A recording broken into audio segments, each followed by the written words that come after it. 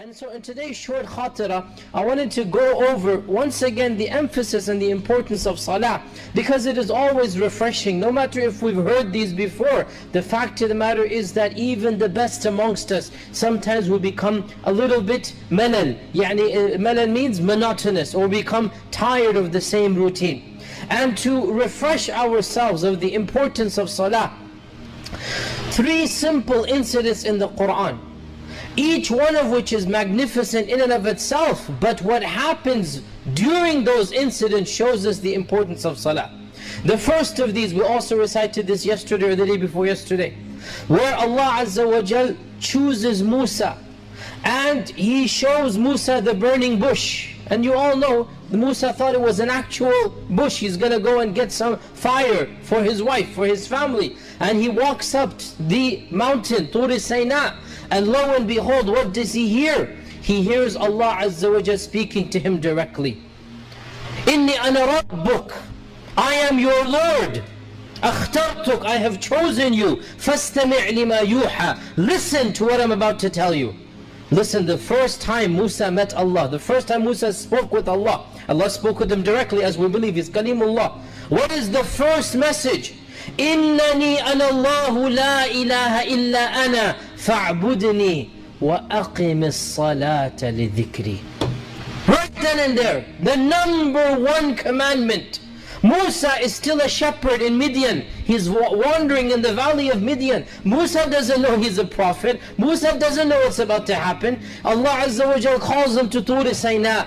And the first commandment, know that I am your Lord. Innani ana rabbuk. So worship me. Fa'budni. How? Wa aqimis salata li dhikri.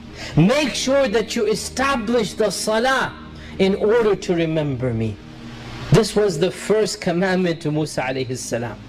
Our Prophet Muhammad sallallahu alayhi wasallam, we all know that there was only one time in his entire life where he was taken up to a divine audience with Allah subhanahu wa ta'ala, where for a reason that he didn't understand at the time, Allah Azza wa Jal called him up to have a meeting with him, a divine meeting. So important was the message that the messenger himself was called to the presence of the divine. No other commandment in our religion, brothers and sisters, no other commandment was revealed in a manner that the messenger is brought up. No. Every other commandment comes down through Jibreel. The command to fast came down. Or you will believe fasting is prescribed. Jibreel brought it down. The commandment to give zakah, the commandment to do this and do that, the commandment for property and orphans, the commandment for this and that, the whole Quran comes down. There's only one commandment that was so important, the messenger is called up. There's a direct message to be given to you. A message that is so important that you are being granted the one and only time, as we know of, a divine audience. So Abu Dharr said, did you see your Lord? He said, no, I didn't see him. But what happened? He heard him. Allah spoke with him directly. The Athar tell us that Jibreel went up with him until finally Jibreel stopped and paused. And Jibreel basically said, I don't have permission to go any higher. You go beyond. And so the Prophet ﷺ rose to a level where even Jibreel could not rise to. He rose to a level above any other created living organism. He rose to a level that, as far as we know, no other being has ever gone to. But why? What was the message? What is so important that our Prophet ﷺ is being granted such an auspicious, such a magnificent, unprecedented, unparalleled audience and access? Even Jibreel says, I don't have the permission. I don't have the pass to go beyond this. And so the Prophet ﷺ goes so high, he goes, I could hear the pen writing on the Lawh al-Mahfuz. I could hear the pens writing. This is how high he went. فَكَانَ قَابَ قَوْسَيْنِ أَوْ أَدْنَى, according to one interpretation. There are other interpretations of the verse as well. But the point being, the Prophet ﷺ rose to the highest level. And then what did Allah tell him? We all know. What was the commandment? To pray regularly. to pray regularly. And we all know that initially Allah Azza wa Jal said to pray 50 times a day. And Allah willed that the Prophet ﷺ go back down and meet Musa alayhi salam. And Musa stopped him and say, what did Allah tell you to do? And he said to pray 50 times a day. And Musa said, I have more experience than you. Now Musa alayhi salam, he passed away, and so he has many more decades experience. And the people that he was blessed with are different people than us, and so they tested Musa very differently than our ummah tested the Prophet. So he said, my people have tested me more than your people, and I know people, and I know ummahs, and your ummah cannot pray 50 times a day. So go back to your Lord and ask Him for takhfif, ask Him for making it less. Now, there was a question here. Surely Allah knew that the salah would be eventually 5. Of course, Allah knew that from 50 to 45 to 40 to 35, Allah would reduce it to 5. So why go through the whole up and down and up and down? Why go through the whole thing?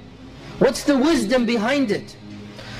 There's two wisdoms. The first of them, we learn directly from the Hadith Qudsi, that Allah Azza wa Jal Himself says, that when the Prophet came back down and Musa said go back up, he went back up, go back down, literally at least 10 times going back and forth, until finally the Prophet, when it reached 5, he said, Ya Musa, ana astahyitu min Rabbi, I have haya from my Lord. How many times can I go back and forth, back and forth? I have haya, I cannot go back now. How many times can I go back? And right when he said this, they both heard Allah's voice, because the both of them are Kalimullah, and the both Allah has spoken to. And Allah Azza wa Jal said that this is my decree, meaning even if you had come, it would not have gone back down. And it's so willed that the Prophet ﷺ, right when Allah's decree was it would be 5, that's when he himself stopped going. This is my decree, it is 5, but it shall be written as 50.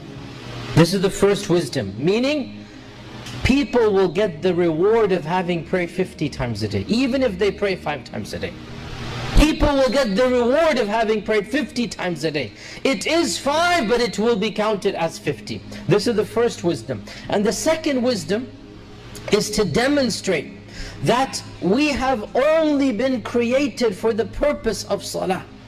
Because imagine if we had to pray 50 times a day, this literally calculates out to every 23 something minutes. Literally every 20 something minutes we have to go and stand and pray. Imagine, do the math yourself. 50 times a day in a day. If we had to pray, this would literally mean the whole day is just composed of wudu and salah, then do 3-5 minutes of work, wudu and salah.